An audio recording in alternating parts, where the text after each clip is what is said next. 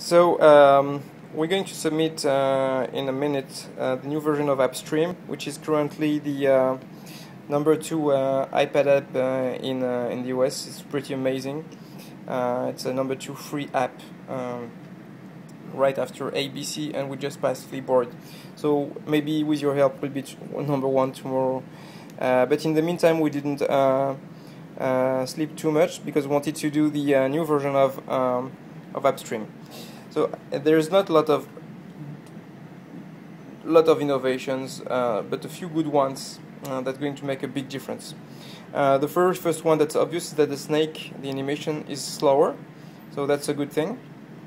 The other thing that we've introduced is that the animation can be now stopped.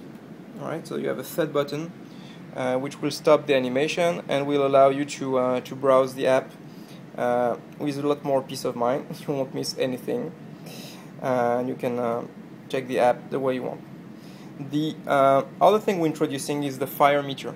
The fire meter is this little icon here. It looks like a thermometer called fire meter. It's a quality indicator of the app. It indicates you how hot the app is, and of course the hotter the better. So it will help you find the best apps among what is clicked in real time by other users. Finally, what we've introduced is new possibilities to share apps when you find something interesting. So it will auto-detect if you have a Sphora, Seismic, or Twitterific, and in a click it will open a message in your Twitter client, and will pre-populate a message. You will just have to share it. One click, very easy. That's it. So that's Appstream 1.1 going to be submitted today, and track us on Twitter to find out exactly when it's online.